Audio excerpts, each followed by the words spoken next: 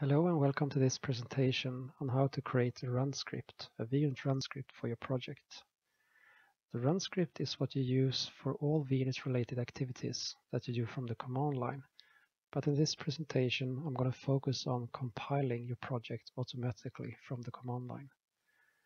As a starting point, I have a random project downloaded from OpenCourse.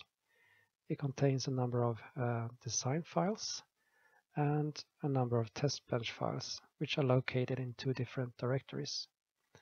Normal test benches, which are at least partially self-checking using VHDL search. So my run script is going to define my VHDL libraries and the VHDL files to compile into those libraries. This is almost effortless to do, and I'm going to time this to show you just how quick it is. So I'm creating an empty run script. Take that to my editor where I prepared a template, but you can just copy and paste an example from our website. I'm going to define my VHDL libraries, in this case just one, UDP IPlib, and add that to the project.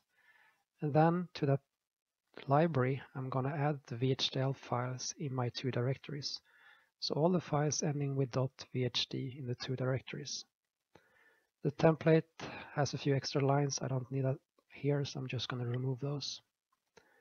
Then I'm going to run my script using the -" compile option. vUnit will scan for all our VHDL files, figure out the dependencies, and compile them in an order suitable, also depending on change since last compilation. But this is the first time, so it's going to compile everything. And as you can see, it was less than 1 minute to do. So here I'm going to also use the - list option to list all the test benches in those files. And vUnit says it didn't find any test benches.